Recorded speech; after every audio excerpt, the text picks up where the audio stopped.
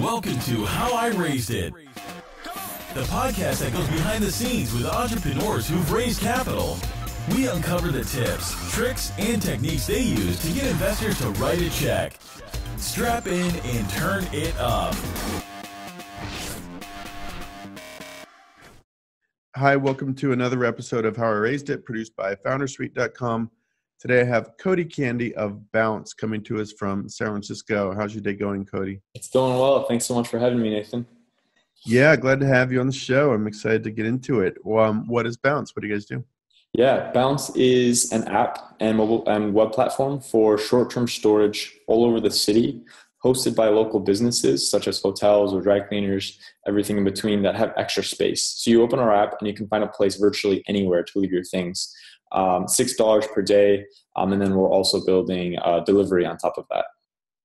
Delivery of, you mean to get delivery packages from Amazon or something? No, so basically you open the Bounce app and you can leave your things, your backpack, your luggage, your gym bag, whatever it is. And then from there, you can either go back to that spot and pick it up or have it delivered to where you'll be later or to another Bounce location. And so is the main use case just travelers who are in a city for a day and they want to go sightseeing without carrying their suitcase around, or are there other use cases? Yeah. So travel is the biggest use case. Basically, before a trip or after a trip, folks, basically the whole premise of Bounce is that people spend so much time planning their days around the things that they own, planning their lives around the things that they own. And so one particular use case is you arrive to a city. The status quo is you go straight to a hotel just to drop your stuff off, even if that's out of the way of where you're going. People waste so much time commuting out of the way for their things. So with Bounce, it's this idea that you have a place virtually anywhere in the city to leave your things, and you get all that time back. You're much more flexible. You can run around and basically that's one use case. But we also have locals that use us. They'll be, say, active urban professionals. Maybe they have meetings throughout town and they don't want to carry their things everywhere. This could be a gym bag. This could be a sales kit, whatever it may be. We have all kinds of fun use cases. We have a magician that uses us regularly, storing his magic kit. It's basically this whole premise that people shouldn't spend so much time lugging their things around with them. So to go into a city, do you have to go and recruit all these dry cleaners and hotels so you have kind of a market of available space first? And then what do you do next? Do you put in like lockers, or is it more like my bag is stuffed under the desk or something, or how's that work? Yeah, so the value propositions for the stores are really strong. So the first one is you get a cut of the revenue. And then the second one is we drive extra traffic to your store. And that one's actually more powerful. Brick and mortar being squeezed. And so the ability to drive traffic into your door for free and potentially win some sales is very big. So selling those two value props makes it a ton of new locations on board. We can launch a city in under a week. We put 15 locations in San Francisco in 1 week when we launched that as our second market. New York City was our first market. And so the supply side, we can brute force our way through. And then we're also scaling that up so we can do it with less and less human involvement, if you will. The other question you asked me was, what do we... The form factor, is it like lockers or just any closet or what? Yeah. It's extremely scalable. We don't use any hardware, any lockers, anything like that. We have tags, these plastic security seals that will go around bags that all the stores have. Those cost us 6 to 10 cents from China. And that basically secures the items. But more importantly, all the stores are required to have secure storage space out of the reach of customers. So basically, you book storage on Bounce. You come and drop it off. And then it's secured, put away, and then when you come back, you show the matching number, and then you get your bag back. What's the hardest part about this? I was going to say, is it recruiting storage units? It sounds like that's probably not so hard. Is it overcoming like trust of users to store my bag at a random dry cleaner? I think trust is a big one. It's the number one question we get. It is safe. We've never had anything negative happen. No one's stuff has ever been lost. The worst that's happened is folks show up and the store opens a little bit late. That's happened a couple of times. And that's really bad. And we've done a lot to prevent that since then. But generally speaking, your stuff is extremely safe with Bounce. These stores, they all sign contracts with us. they all feel a sense of responsibility for storing the items as well. And so from the sort of literal standpoint of is this safe, the answer is yes, but there's certainly more we can do from a feeling, the emotional standpoint. If you leave your bag with your laptop in it, do you feel safe leaving it at this dry cleaner? So that's a big part of our job. That makes a lot of sense. And I guess the foot traffic makes a lot of sense too from a store's perspective. Could they really make much money? I don't know what your rev share is, but certainly you're not storing more than 10 bags a day or something at a couple bucks a bag. Is it sort of more just the traffic is the real motivator there? It actually varies from business to business. For hotels, they might store far more than 10 bags a day, but the revenue might be, if they make an extra $1,000 a month, that might actually be insignificant for them when they're selling rooms for $250 a night. So for them, it's more about bringing people into their premises and exposing high quality leads, if you will, into their brand, and maybe they're spending money at their restaurant or their bar. But for someone like a dry cleaner, making a few $100s extra every month can be really can be a big deal for them. So it's a bit of both, actually. Yeah, very cool. And where did you come up with this idea? What's the backstory? Yeah, so I came up with the idea several years before starting it. I had spent a lot of time traveling and living abroad. Some of that thanks to work, and some of that thanks to personal travel. And as a result of moving around a lot, I've lived in 12 cities now. I downsized to basically 2 suitcases and a backpack worth of possessions. Mm-hmm. And I was returning from a 6-month work trip in India, and I realized that the things that I had packed, 2.5 suitcases, was really all I needed to live. I didn't really need anything further than that. And so I got rid of everything else I owned. And I just, the freedom that gave me was really powerful. And I started seeing this problem over and over again of people planning their days and planning their lives around the things that they own. And I thought that was ridiculous. But also it's unknown. It's like people are so used to it that it's not always in your face. And so what really hit me when I was the magic moment for thinking of Bounce was when I was with some friends after work, some colleagues after work one night, and someone said, "Oh, I'm going to come join you guys." Half hour later, "Oh, actually, I need to go home just to drop my stuff off, but then I'm coming back to this area." And I was just thinking, wow, you're going to spend 20 minutes to go drop something off, and then 20 minutes back, that might even be, racking up Uber or taxi fares. And then, of course, your time. And I'm like, that's crazy. You should be able to you should plan your day around your things. Yeah. And so the original idea for Bounce was actually that someone will come and pick up your stuff directly. And then whenever you want it back, they'll bring it back to you. And then I can tell you the story about how we got started. So the reason I didn't start that business right away was because it was really logistically complex. The whole logistics network, so many logistics companies have failed, unfortunately. And so I was it was my buddy Nathan King, who was a former colleague at Intuit. We were talking about businesses to start, and he was like, "Hey, Cody, why don't you start Bounce? You were so passionate about it a couple of years ago." And I thought, what have we got to lose? Like, let's do some lean testing. Let's try this out. So basically, my co-founder and I, we put a landing page up, and we got city bike memberships, and basically built a super MVP prototype of Bounce in like 4 hours, and started riding city bikes around, fulfilling orders.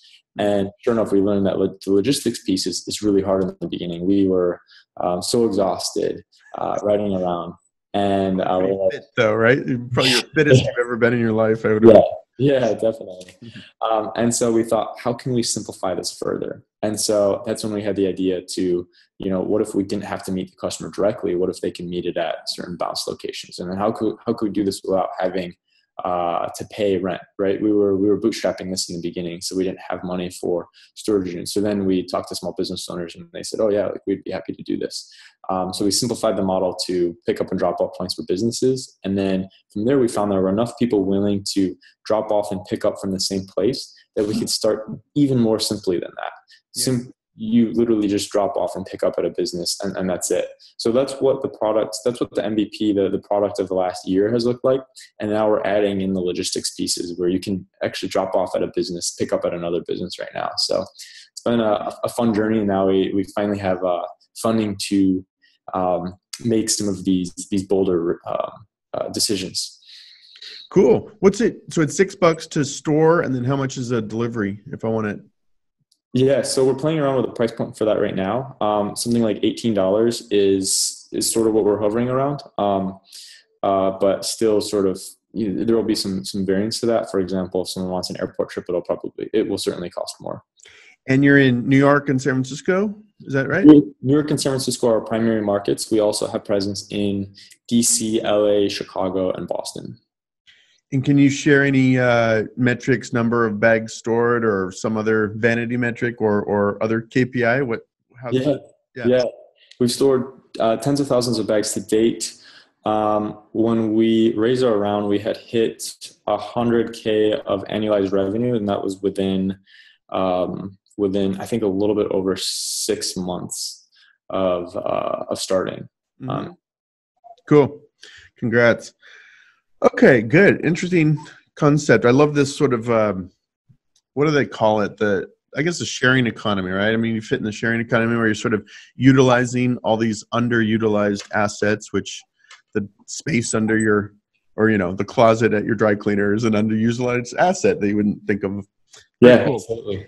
Let's talk about fundraising. How much you guys raised and how many rounds? Just one round, right? Yeah, so we raised a little over $1 million. We just announced that a couple of weeks ago. We finished that round at the end of last summer. And was that a VC or angels or? It was both. A little bit heavier on the angels, but we also had a couple of VCs in there. Who led it? What was the? So our biggest investor is Seabed VC. The founder of that firm is Vijay Ulal, who is an absolutely amazing investor and a long-time technology executive. He worked for Intel in the 1980s and Fairchild Semiconductor as president after that. Yeah, that's really going back to the founding of Silicon Valley. Yeah. Talking Fairchild Semiconductor. Yeah. Like the bed of a sea, ocean. Yeah, that's right. Got it. And who? Any other names you want to mention? Yeah. So we have Jillian Manis was very, very instrumental in helping close a lot of investors with us as well. She put in personal money and brought in a few others. She is the managing partner of Structured Capital. Okay.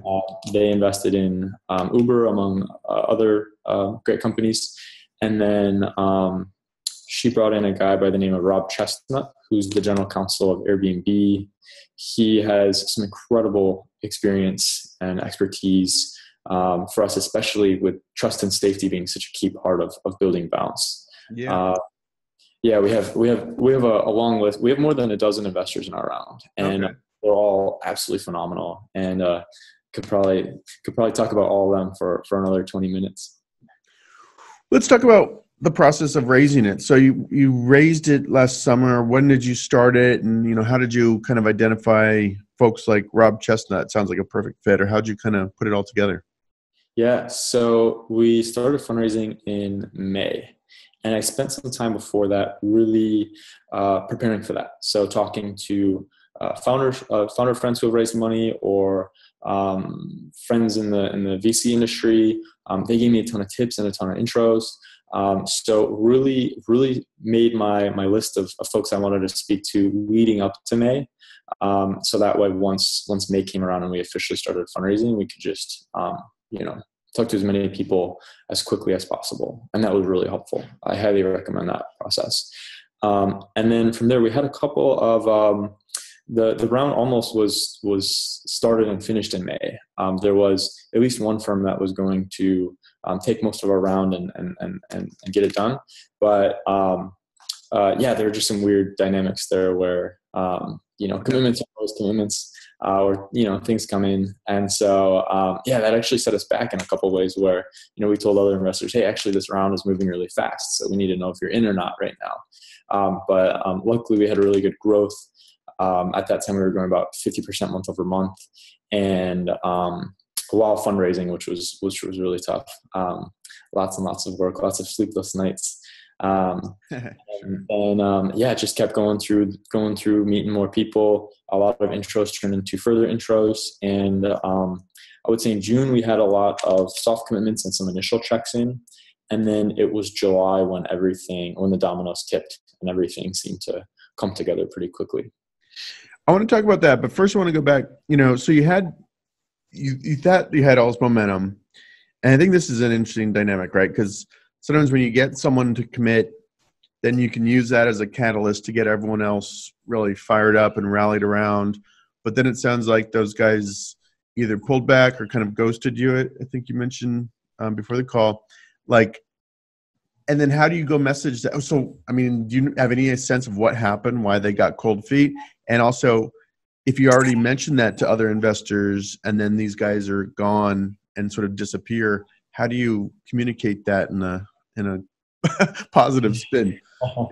Yeah, it was all kind of confusing. And, I think a lot of investors get negative reactions for ghosting or not committing or never saying no. And it is frustrating and annoying for the entrepreneur, but I think it's somewhat reasonable because writing a big check, whether it's your own money or someone else's money, is a really big deal, right? Especially if you're unsure about it, and there's very little certainty with startups. And so, I definitely give the benefit of the doubt to investors, but I will say a lot of the best investors and the ones with the biggest brand names, they really do come through, and you really see that. But yeah, in this case, we thought that it was moving really fast. And I was reading the Paul Graham fundraising essay, and it says, don't count money unless it's in. And I think that's such good advice because, I think trying to get behind the scenes, understand, how some of these deals happen, especially with the bigger venture firms. The way they do deals might be different from one firm to the next, right? One might be if one partner says, let's do it. If another firm has a deal where it has to be unanimous consent, then that's what makes it happen. And so I really don't know what happened behind the scenes with some scenarios that we've had, but it could be as simple as, one partner poo-pooing the deal, or, another partner or another investor saying, oh, is this competitive with a portfolio company? And then, they might not know the answer fully themselves. And so they might just sit on it, and then you're just sort of stuck there waiting. And I think the best thing for a founder to do is to not count a maybe as a yes, and just to basically count everything as a no until the paperwork is signed.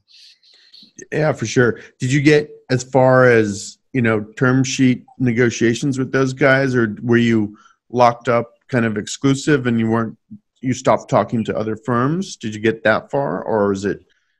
They said, come in, let's chat about term sheets. Let's talk about terms. So yeah.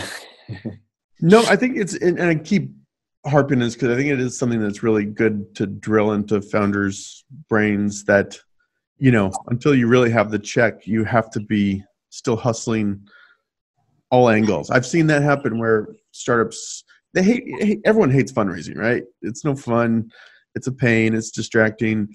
And you get someone that seems like they're committing or going to be committing, they're good to go, and then that drags out, or they kind of say no, and it disrupts the whole process. So it's like it's a hard thing to understand, right? But you got to put that in people's heads that you have to keep hustling just as hard, even if this one seems like a yes, until that money. Really, only the money, when the money crosses the bank account, is it a true yes, right? Yeah, that's right. That's right. Yeah, interesting. And then so in July, the dominoes tipped, as you mentioned. What do you think was the catalyst? Because that's the other part that people struggle with a lot. It's like, I'm talking to all these people, got some interest, some soft commitments, getting it to tip. Did you do anything? Did it just organically happen? What tipped it? Yeah, so it was two things that happened around the same time that was really helpful. The first was we went on the Pitch podcast, and pitched Bounce. That was an amazing opportunity. Got a couple of investors who came through off of that. And then while that was coming together, Vijay from Seabed, we previously met him, and he said that one of the sort of contingencies that he had for investing was my co-founder had a pending visa application, and he said, that is risky, so can I write the check once the visa's in? And it's funny, you hear a lot of stories where an investor says, hey, once you bring me this, I'll come in. In this case, when the visa came in, Vijay actually wrote a check pretty much like within days. He was ready to write that check. And so I have immense respect for him or anyone who says, hey, once you have this, then, and then they follow through. So that came through at the same time that the pitch happened. And I think that, from an investor perspective, it does make things easier. It does feel really good if you have other investors investing. If you're writing a check, you don't want to feel like you're the only one writing a check, because there are some risks with that. Like you might need a certain amount of money to get to the next level, and if you can only raise a portion of that, and you might not make it all the way, and then their money doesn't last as long. So I think there are a lot of reasonable things there that happen. So for us, when Vijay was in, and then when the Pitch Podcast investors came in, Jillian Mattis and Michael Hyatt, when they came in, it was a really nice feeling of like, wow, this is happening. There are other people doing this. And then there were other investors where we said they had given us soft commitments, and then we said, actually, Jillian gave me a lot of great advice. She was like, here's what you do. You pick a closing date, and then you say, all right, we got to get all the paperwork in. And it was really driving that process home. That was really important. I think that because the fundraising process can often be long and drawn out, you don't realize that there's a point where you need to say, all right, this is the closing date.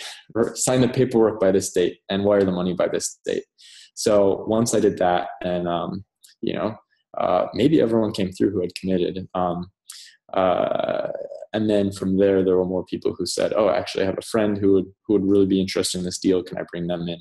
And then those were the further dominoes of the round, increasing from there. Yeah, cool.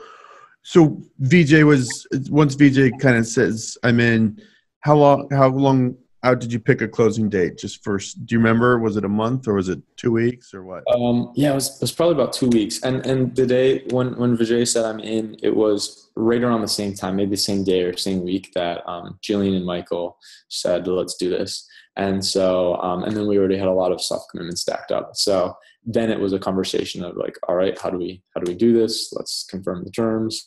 And Jillian said, like, yeah, pick a day, like 2 weeks from now works. And then we did that. So let's talk about the mechanics of that, because I haven't really covered that on this show that much. You pick the closing date, you message everyone that VJ is leading this, here are the terms. And then what? You just say, I need your signed term sheet in by this date, and then the wire by what? Or, what was the sort of like mechanics of it? Yeah, so it was a little more complicated than that, actually, because we originally set out to raise on a safe, and everyone was on board for that, but Vijay was a little uncomfortable with that. The risk with safes is that if you don't raise money again, it might not turn into equity and it's not debt. So a convertible note is better for investors. So Vijay asked if we could do a convertible note. So there's actually, through this process, we were changing the terms, which was really stressful.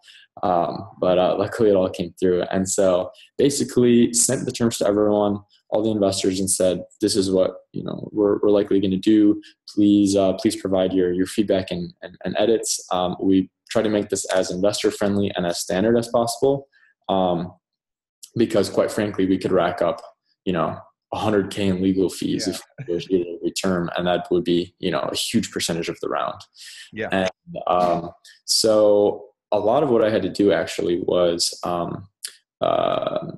there were maybe a couple of investors who were asking questions of, can we do this term? Can we do this term? And I would have to, in some cases we could add some extra terms and make it work, but it was unanimous for everyone. In other cases, I just had to say, no, we can't do that. or spend more time building trust if it was an investor I hadn't spent that much time yet. And then basically had the standardized set of terms. Basically said, can you sign up by this date, and then can you wire by this date? And then it happened. You remember any term that you pushed back on?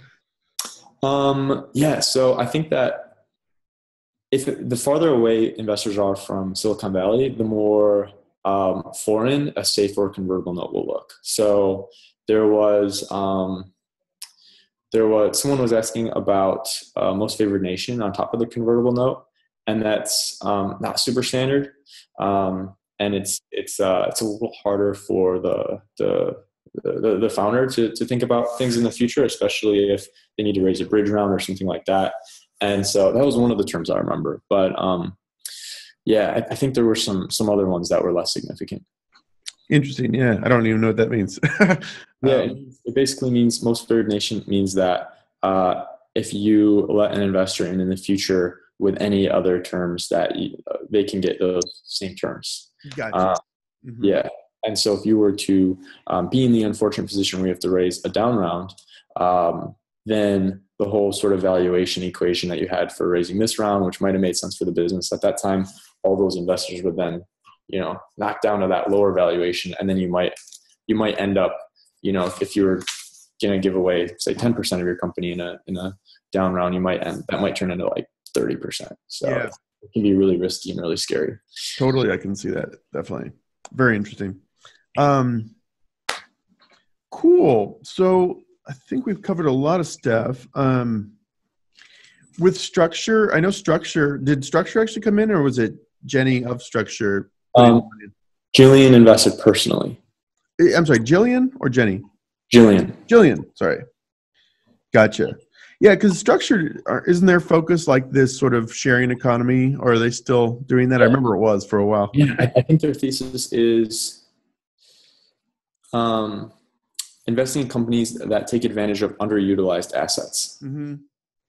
Great. Well, any other lessons learned? Oh, you mentioned before the call, we chatted briefly. You mentioned there was a potential competitive investment that was sort of interested in acquiring you guys. You want to tell that story real quick?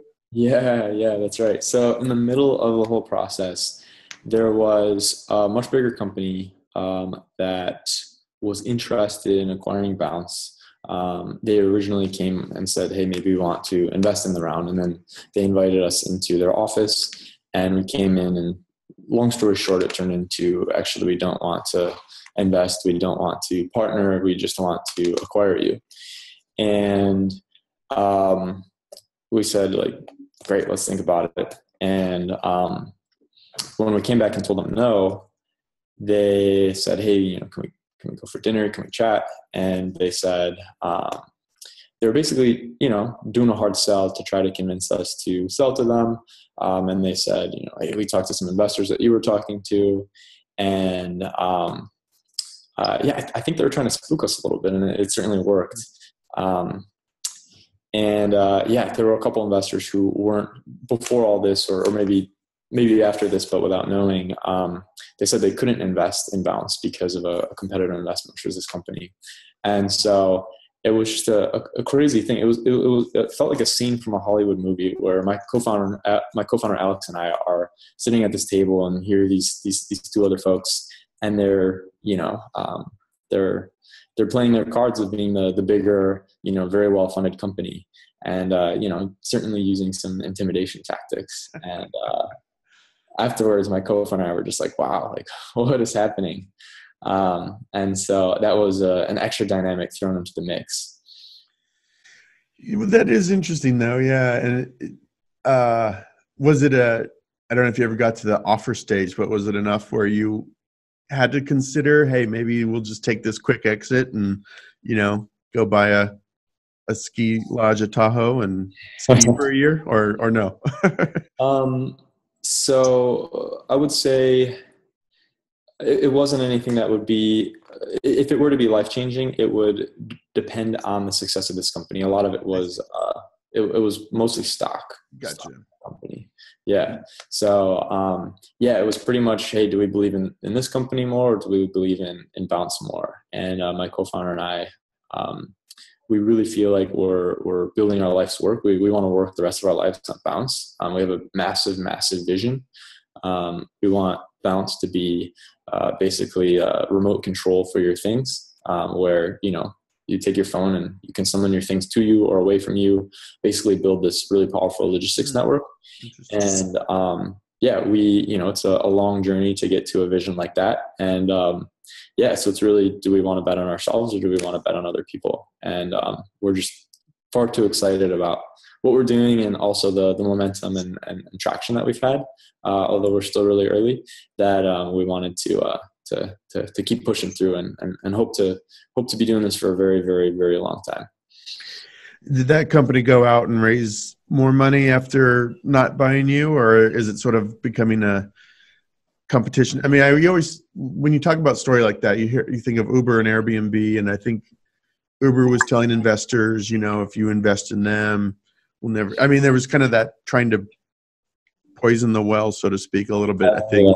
Yeah. So I actually don't view this company as a competitor. I think from a vision standpoint, we down the road it's possible, but I think that if they're really successful at what they do for the next 5 years and we're really successful at what we do for the next 5 years, it won't interfere. If they go on to be a multi-billion-dollar company and we do the same, then that's when it would probably be competitive. But the chance, you can't really plan for the long term when the chances of that happening is low. Cool. Good. All right. I think we're almost done. Are you already starting to think about another round yet? Are you of the mindset that and this is something I picked up a pattern, talking to folks, either you're always raising, or other people have the mindset that you raise for 3 months and then you're totally focused on the business, then come back and raise for 2 or 3 months. What's your opinion? Yeah, so my opinion is a little bit of both. It is that when you really go all out for a fundraise, you should really go all out. That should be your full-time job for one of the founders. And you want to line up as many meetings in as short a time as possible. So I spend almost none of my time per week now on fundraising. But if someone intros me to someone who would be an awesome future investor, then I'll always chat with them. I shouldn't say always 0%. I actually met with an investor this week just to get to know them. And but yeah, if someone introduces me to someone who is where we'll learn from each other, or where they could be a future partner with us, then I'll absolutely take that meeting. But generally speaking, I think that fundraising is done very effectively when you have many meetings at once. Is there anything you'll do differently for the next round, which I would assume would be a Series A or maybe a seed 2? Anything you'll do kind of differently next time? Yeah, actually, I learned so much through this fundraising process that if I could do it all over again differently, I would. The number one thing I learned is that probably 80% of investors, this is true for 80% of investors, the biggest factor to invest in a company is how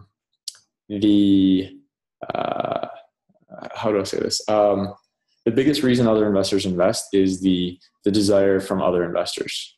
Mm-hmm. Right? If other investors are interested, that's sort of the thing that sparks them the most.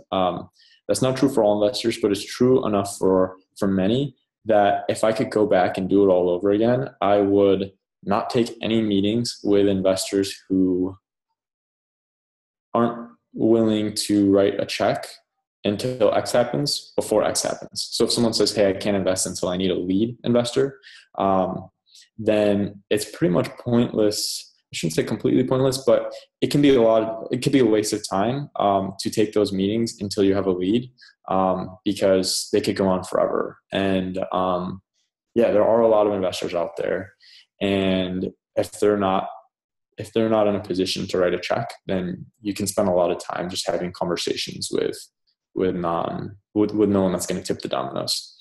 But how do you know that before pitching them and taking the meeting, whether they're that type of investor that need a lead, right? I mean, doesn't that usually come out in the meeting, or are you able to somehow identify that beforehand? Yeah, I would say it's a bit of both. So I would say when being introduced to an investor, let's say a friend or another investor is investing, and they'll often say like, oh, this person would need to have a lead first, or this person wouldn't. Then then that from there, and then sometimes I have like an initial phone meeting, and if you're traveling even like a half hour to go meet someone from the Mission District to Jackson Square, that's like a half-hour trip. Yeah. So if you're meeting for an hour and then half hour each way of transportation time, that's 2 hours. And so if you talk to someone on the phone, you can say, hey, is this something where we should chat now, or should we save this meeting until once I have a lead? Because I think a lot of folks who won't invest till they have a lead, like not all of them want to meet right away either. But no one wants to miss out, so people are more willing to take meetings than they should. But I think there's a lot of optimization and time saved that can be done there. I like that, actually. Yeah, I think that's a good, even a quick phone screen, asking just like what you said, should we check now or should I come back when I have a lead? Kind of identifies whether they're a leader or a follower, and you can kind of optimize, like you're saying, for the rest for your time in the round. Yeah. Even via email, you can ask. We when we kicked off the fundraiser process, we started getting some cold outreach from investors, and if they didn't tell me who introduced them or how they heard about us, I would ask them, some of these preliminary questions. And I turned down some meetings or said, hey, let's wait until it's a more appropriate time for us to chat. What was, jumping around a little bit, but what was this pitch podcast you mentioned? What is that? So the pitch podcast by Gimlet Media, it is right. Yeah, it is. They do every Wednesday when they're in season. They have an episode with a founder that pitches to a panel of usually 4 or 5 investors, and you're right there on the spot. Everyone's grilling you all at the same time, and they'll often commit or reject you right on the show. And is this done in a physical location or on the phone or on the web? Physical location. Yeah.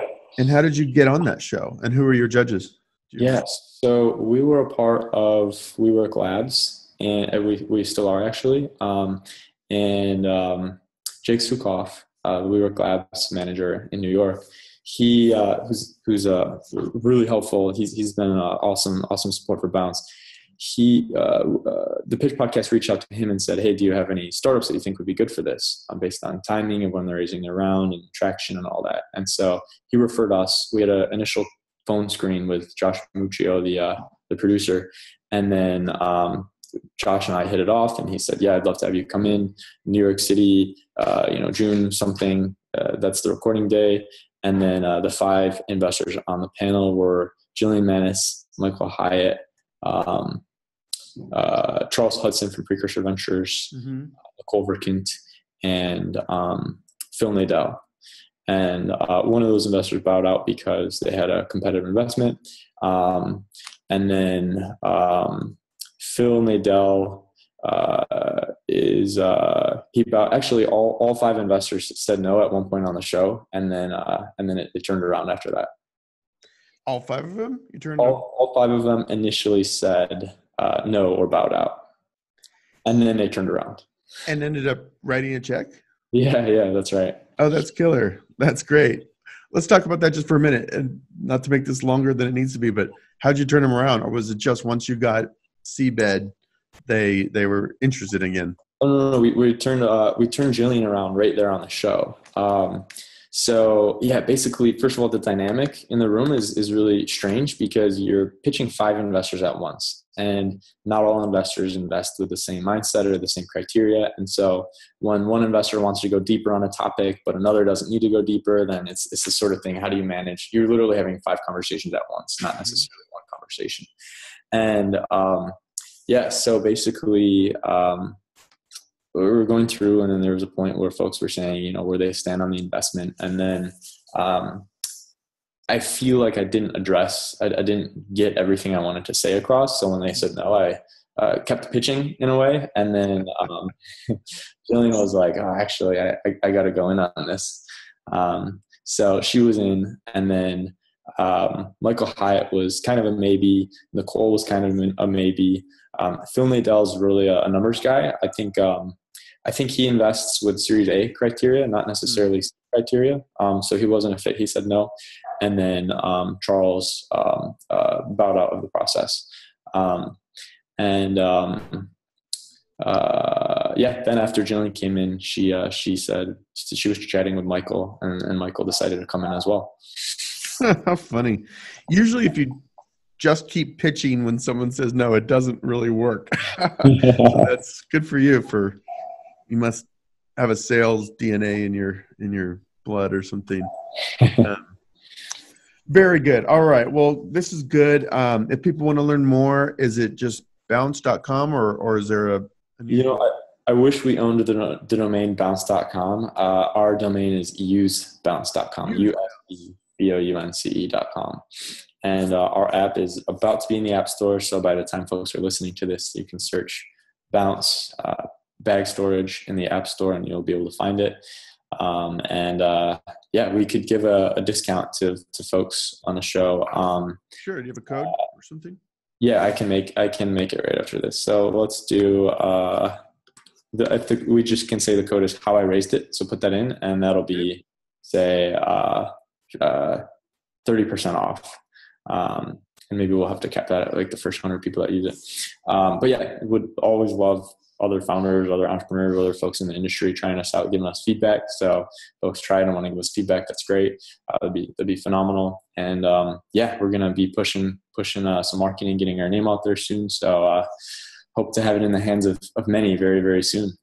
Very cool. All right. Well, thanks for the discount code. And it sounds fun. And next time I'm on a trip to New York or something, this sounds just perfect. So, or here in SF, I guess, if I'm out and about. All right, Cody, thanks so much. Have a good weekend, and we'll catch you after your next round. Thank you so much.